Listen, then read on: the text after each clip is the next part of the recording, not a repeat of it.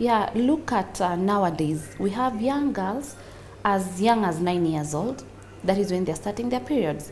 There's a probability that by the time this girl reaches the child, bearing age, they'll be suffering from fibroids. Why do I say this? We are shedding an egg on a monthly basis, right? So if you start as early as 9 years old, by the time you get to like maybe 20 or your early 20s, you'll have shed so many eggs.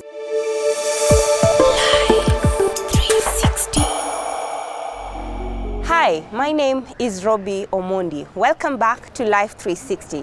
Now, in my recent interactions with a good friend of mine, Dr. Faith Kemunto, she happened to mention something called uterine fibroids. Now, I've heard so much about fibroids. I've talked to people who have fibroids. I've talked to patients who have recovered or rather have had surgeries to remove fibroids. But listening to her and knowing about uterine fibroids, this was a new phenomenon. And I asked her, why not share it with my audience? And so I recorded her, and I want you guys to learn so much more about uterine fibroids. So let's listen in. Thank you for this opportunity. My name is Kemunto Mageria. I am a fertility advocate working with Myra IVF Center. Yeah, so I would love to discuss about uterine fibroids as one of the causes of female infertility. From the word itself, uterine, that is the uterus, and fibroids. Now, fibroids are non-cancerous growths that grow in or on, that is inside or outside the uterus. So these fibroids, or rather these growths, can actually cause a female to be infertile. How? Growths inside the uterus, normally within the range of, we have a normal range of these growths, the ones that cannot affect the infertility, but abnormal growths whereby we have like a diameter ranging between 3 centimeters to 20 centimeters. Yes. Now, I don't know whether you're aware, outside here, we can have a fibroid that is as big as the size of a watermelon.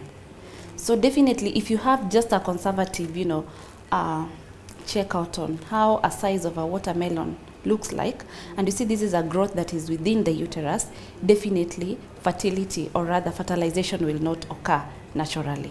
So in such a scenario, we always have surgical procedures, either for removal of these fibroids, or we have just medicines so that they can suppress the size of this fibroid.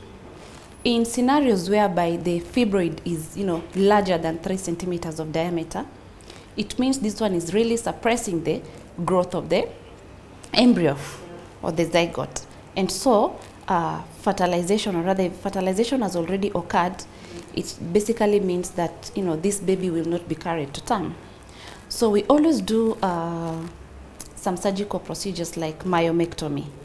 Myomectomy is a procedure whereby the removal of that fibroid is done without affecting the uterus. We also have an advanced surgical procedure that is done, and it's called hysterectomy. This hysterectomy, once it has been done, there is no way this individual, rather this lady, will still sire a kid in a natural way as opposed to myomectomy. In myomectomy, once the removal has been done, you see we haven't affected the uterus. So basically that means natural conception can occur. But in a scenario whereby we are doing the hysterectomy, we'll have to we'll have to come up with a better therapy of reproduction to these individuals. And that is where now we come with IVF, in vitro fertilization. So we have individuals who can actually conceive during the first trimester. Whenever they are going for their ANC, they find out that they have these growths. So most of the times, there will be miscarriages up to this time. And in a scenario whereby they already have the baby or they have conceived, and the fibroids pose to be risk factors to the mother, now that is where we do medical termination of the baby so as to save the mother. Yeah, because advanced fibroids, whereas the individual is pregnant, can be a risk factor to the mother, yeah, and the child as well. Because I don't know whether I'd mentioned before that what causes fibroids is at times is the history, your family history can be one of the causes of the uterine fibroids, obesity, lifestyle, diseases like, drinking also can actually cause these fibroids. Because alcohol intake, smoking, and, use of drugs affects other functions of the body, like, psychological functions, any other function within your system. Once it has been, compromised, it will definitely trickle down to the reproductive system, and so make your uterine wall or the lining to be compromised as well, such that this growth will be either higher or there's a continuation of the growth, the fibroid growth. So what basically other signs that will prompt you to go to the clinician are heavy bleeding. And then for individuals who start their puberty at an early age, they're at a higher chance of getting fibroids. Yeah, look at nowadays, we have young girls as young as 9 years old. That is when they're starting their periods. There's a probability that by the time this girl reaches the child, bearing age, they'll be suffering from fibroids. Why do I say this? A child bearing age, it means your ovaries, during your menstruation, your ovaries, we are shedding an egg on a monthly basis, right? So if you start as early as 9 years old, by the time you get to like maybe 20 or your early 20s, you'll have shed so many eggs within that time, as opposed to an individual who started their puberty probably at 13 years of age, right? So these individuals have a higher risk of having uterine fibroids. And then for an individual who has like heavy bleeding, this heavy bleeding, it's basically, our ovaries are at the fallopian tube, right? Now, whenever you're having like a fibroid, this fibroid, as I told you, can press the fallopian tube.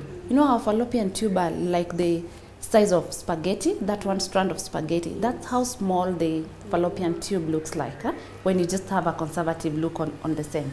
So you can imagine an egg being trapped within that fallopian tube.